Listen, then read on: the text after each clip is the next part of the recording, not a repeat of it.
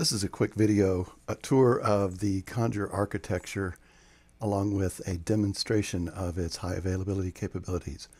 So first and foremost, the applications always have to get their secrets. So that's the job of any secrets management system, is applications run continuously.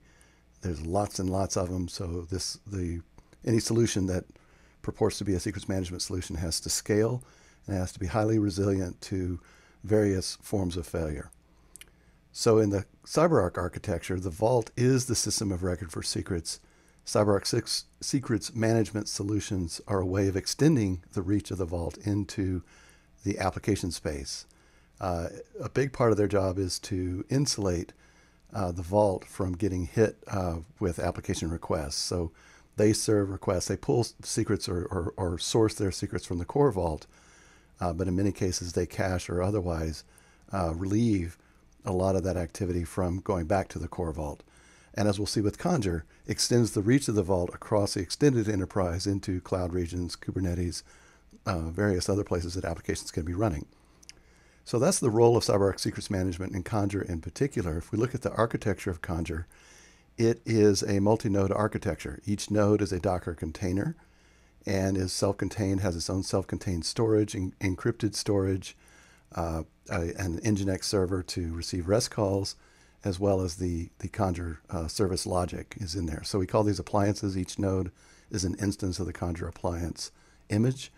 And there's a leader node. There's exactly one leader per cluster, per Conjur cluster. There are standbys, which provide redundancy for the leader. And then there are followers, which are read replicas of the leader. So the cluster is kept in sync with the core Vault through a synchronization process that runs intermittently and will push any changes made in the core Vault to the leader node, where they're immediately replicated to all the other nodes in the cluster. So the cluster is kept in sync through this synchronization and replication process. As new safes or new accounts are added to safes in the core Vault, or passwords are changed, then those changes will be pushed on the next synchronizer run. So the cluster is kept in sync with the Vault, and in a very real sense, you can think of Conjur as just a way of extending the reach of the Vault. Applications get their secrets from their local follower. So they will authenticate, authorize, and their activity be audited by the follower. And the follower can function somewhat independently of the leader node. If there's a network partition or other event that causes the follower to lose connectivity with the leader node, applications can still get their secrets from their follower. Followers are designed to be placed close to where applications are running so that applications aren't making long distance calls across firewall boundaries. They're calling their local follower. So that's where we talk about accessibility. It's an accessible service. Followers really are the point of presence for this service. It's highly scalable because being read-only, access is read-only to followers. So there is no session state that has to be preserved. An application may authenticate to one follower, retrieve secrets from another follower. So the solution can be scaled horizontally. You can put followers behind load balancers, use auto-scaling from Kubernetes or cloud platforms, or just good old manual automation to scale the service out horizontally. So if you need more capacity, you can add more followers. If you need less capacity, you can retire followers. So that's the scalability aspect, and then availability, being resilient to disconnection, and also having that redundancy. Especially if a follower is behind a load balancer, then you can do things like upgrade one follower while the other follower is still serving secrets, and have that redundancy there. So the key to availability is redundancy, no single point of failure, and having then failover protocols. So at the follower level, failover is really achieved just through load balancing, so that the applications don't have to be aware of which follower they're talking to. They're talking to their local follower service, which may have two or more followers supporting it.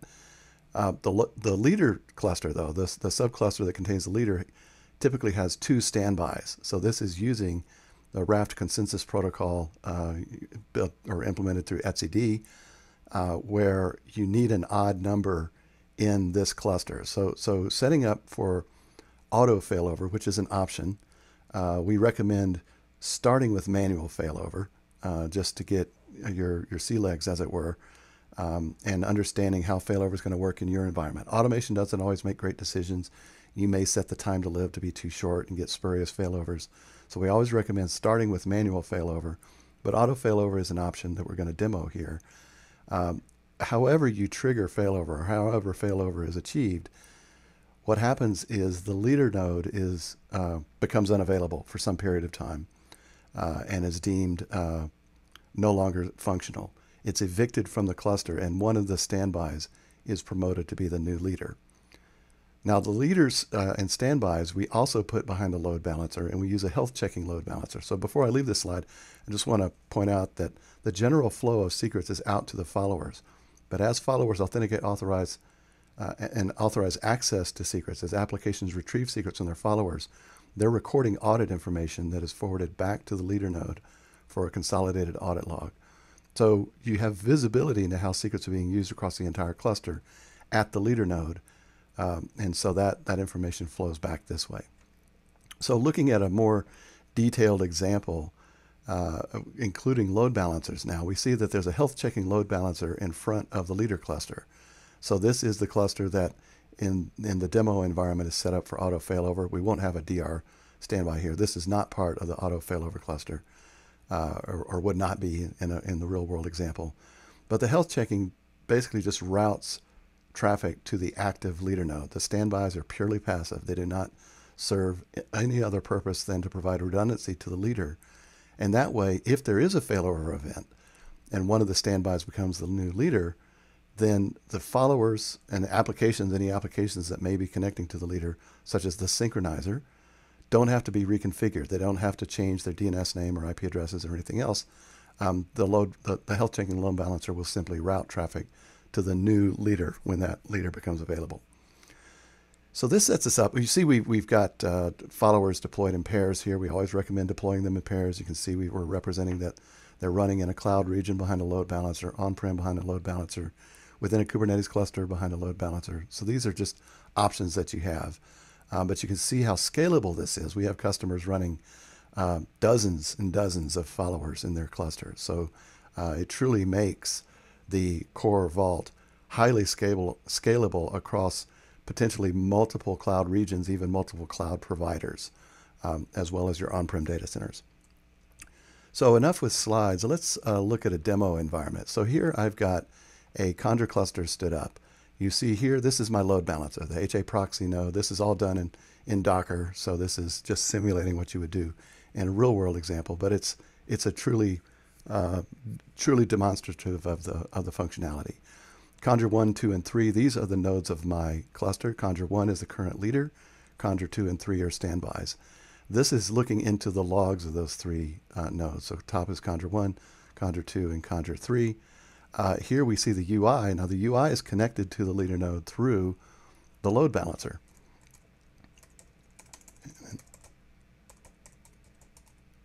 Had to think about what I'm typing here. So you can see that as I do activity in this window here, it's triggering activity in the log for that current leader node. So as I look at secrets, then that's reflected here. What we're going to do is we're going to run an application up here called get password. This just sits in a loop and every 5 seconds retrieves this password here. So if we look at it here, we can see that that's that value. If we change this value here and just put some garbage things in here and basically rotate the secret. Now, typically this would be done by that synchronizer process. I don't currently have that set up, but we can affect the same by changing that value. And so when I save that, that's triggered. It's replicated to the follower. And you see the next iteration picks up that changed value. So this is an active cluster where the leader node is immediately replicating changes to the follower node. This application is connected to the follower. So what we're going to do is we're going to trigger failover by stopping the Conjur node. We're simply going to make the Conjur node unavailable. Now this will take a minute. I've set a time to live on this for a minute. I'm going to pause the video just so you don't have to sit here. So I'm going to hit return. I'm going to pause the video. We'll be right back. So it hasn't started kicking in. The standbys haven't started to elect a leader here. Here they go. So they're standing by.